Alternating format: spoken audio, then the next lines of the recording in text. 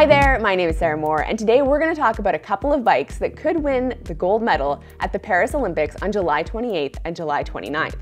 Now, the Olympics only come around every 4 years, and that means that in the history of the sport, there have only been 12 gold medals awarded to mountain bikers at the Olympics. And even if we look at all of the different medals, there have only been 32 mountain bikers who have won medals at the Olympics. And that's since the Games were debuted in Atlanta in 1996. We often see cross-country bikes on a 4-year development cycle, and that's just so that the athletes that are going for those elusive gold medals are on the latest and greatest technology when they're putting down the watts. Cross-country bikes have always been known to be lightweight, but in recent years they've also had to become more capable on the descents, because we're seeing things like rock gardens, big drops, and technical descents in these cross-country courses, in addition to those brutally steep climbs that cross-country courses are known for. Two bikes that were launched with the 2024 Paris Olympics in mind are the Pinarello Dogma XC and the Specialized Epic 8. Now, these two bikes are kind of the polar opposite ends of what we see from cross-country bike trends these days, with the Pinarello taking a more conservative approach and the Specialized really pushing the limits of what we're seeing with cross-country bikes. But both of these bikes have a very solid chance at winning Olympic gold. The Pinarello will be raced by Tom Pidcock and Pauline Ferrand-Prévot, both of whom are the reigning world champs, and they've also both won 2 World Cups apiece already this year. The Specialized Epic 8 will be raced by Victor Koretsky, who's racing on home soil in France, and then there's Haley Batten and Christopher Blevins, who will be also racing on this bike, and they have all 3 of these riders have won a World Cup already so far this year on the Specialized Epic 8. Now, let's dive into the details on these bikes and compare them out on the trail. The 2024 Specialized Epic is the 8th iteration of Specialized's ideal cross-country bike. The first version was launched in 2002, and the bike has changed a lot in the past 22 years. The latest edition really pushes the limits of cross-country bike design.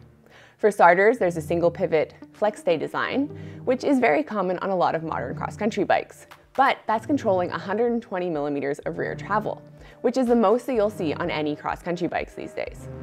That's paired with a 65.9 degree head tube angle, a 75.5 degree seat tube angle, and a 450 millimeter reach on the size medium.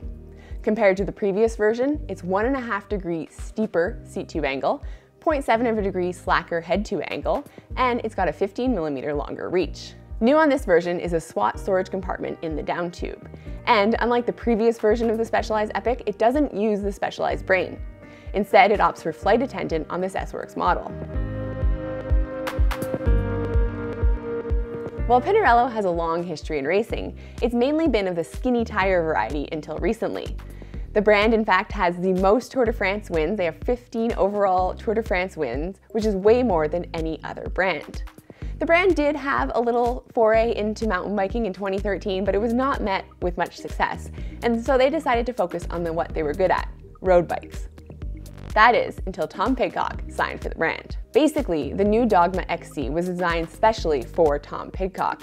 He signed for the Ineos Grenadiers, which are sponsored by Pinarello, in 2021, but Pinarello didn't have a bike for Tom Pidcock to ride in cross-country races. And so at the last Olympics, where Tom Pidcock won, he was actually on an unbranded frame. Anyways, Pinarello couldn't have Tom Pidcock racing on another brand's frame forever, and so he basically forced their hand and made them create this mountain bike. And they created it in record time. Apparently it was 4 months from the start of the project until the first time that it was raced, and it was definitely a successful project. Tom Pidcock went out and won on this bike in the Nove Mesto World Cup in 2023. And then he and Pauline Ferrand-Prévot went and won the World Championships on this bike.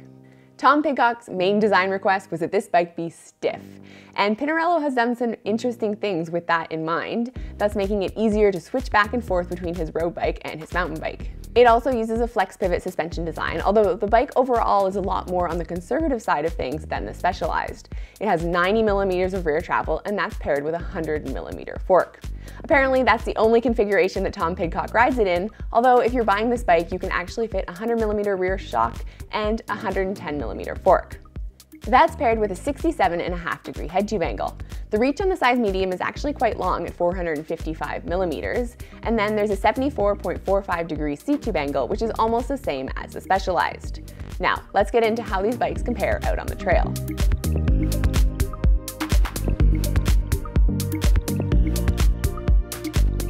Let's start with a relatively straightforward comparison: weight, which is a huge one for cross-country racers.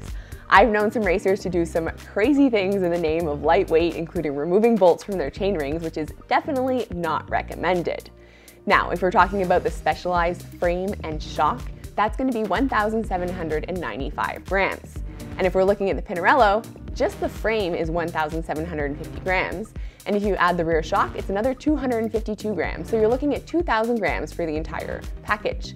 That means that the Specialized just wins on weight comparison. A couple of things that apparently weigh 200 grams are a cup of sugar, 4 cinnamon Pop-Tarts, 80 pennies, or 40 nickels. These are, not huge weights, but obviously things that you don't want strapped to your bike if you can help it. However, there's one consideration that Pinarello brought up with us when we were chatting with them for the Pinkbike podcast, and that's that Tom Pidcock's main design request for this bike was that it be stiff.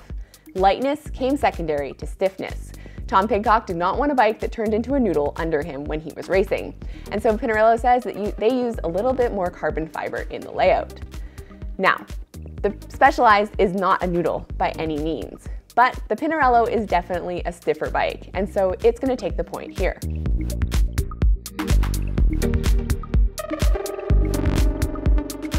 Now, how does that stiffness translate to the descents?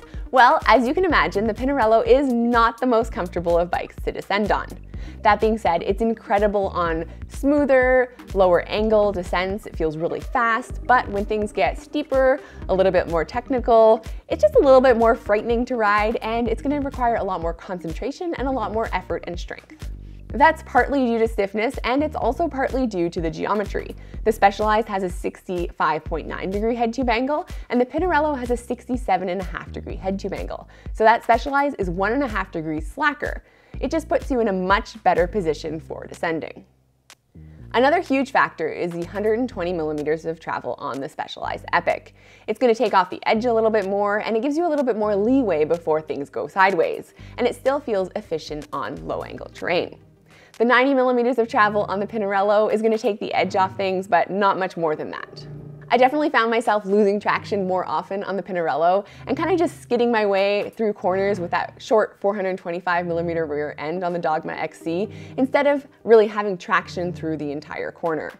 So if World Cup courses these days are making you a little bit nervous, you're probably going to want the Specialized on your side for the descents.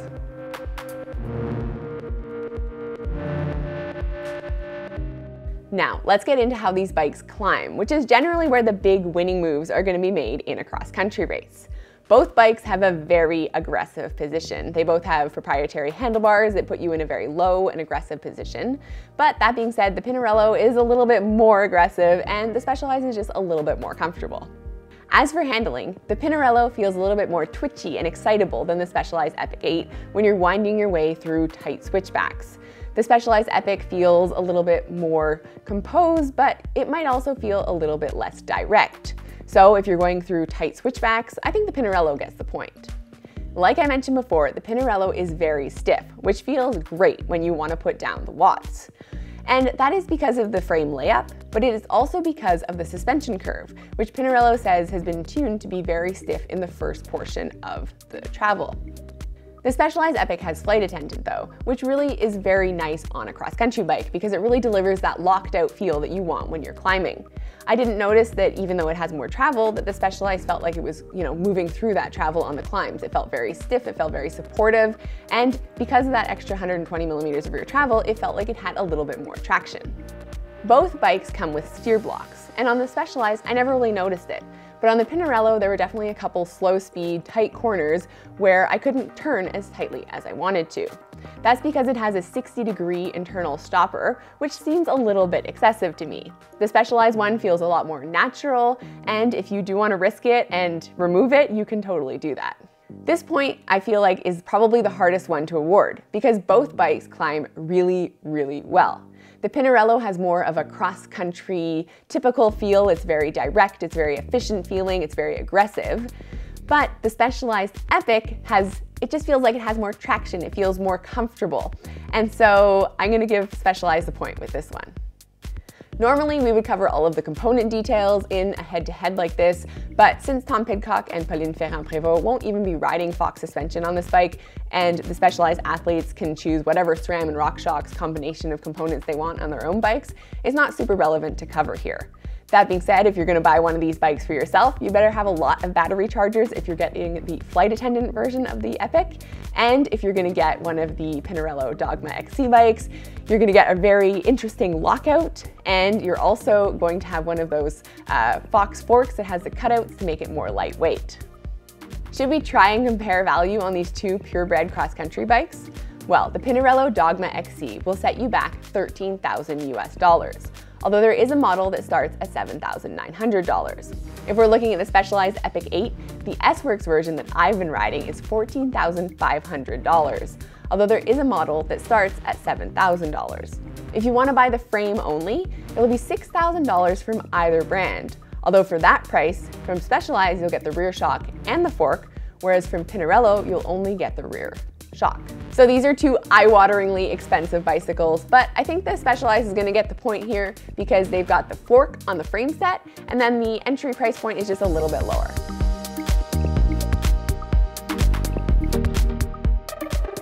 There are definitely pros and cons to taking a more conservative approach to cross-country bike design versus a more progressive approach. Now, on the Pinarello, that short rear end and the steep head tube angle feel great on the climbs. It feels very nimble and very reactive. But those things hamper its performance on the downhills. And the 90 millimeters of rear travel, overall, whether you're climbing or descending, that 90 millimeters just doesn't have as much traction. With longer travel cross-country bikes, there's definitely going to be a little bit of a weight penalty. And there's also a fine line between making a bike capable on the descents and making it feel unwieldy or sluggish on the climbs. In conclusion, that Specialized Epic is the bike that I would be choosing if I were going to go do a cross-country race tomorrow, but I love seeing that the Pinarello team is so dedicated to Tom Pidcock and Pauline Ferrand-Prévot, and there is no doubt in my mind that they can go out and win on that Dogma XC. Of course, they'll be up against the likes of Nino Schurter, who's going to be looking for a 4th Olympic medal, and reigning Olympic champion Yolanda Neff. They'll be up against top bikes like the Scott Spark, Canyon Lux, Ibis XC, Thomas Light Rider, and the Trek Super Caliber, among others. I, for one, can't wait to see what athlete and what bike combination are going to be able to put it together when it counts most in Paris. Give us your best guesses below, and don't forget to subscribe for more content like this.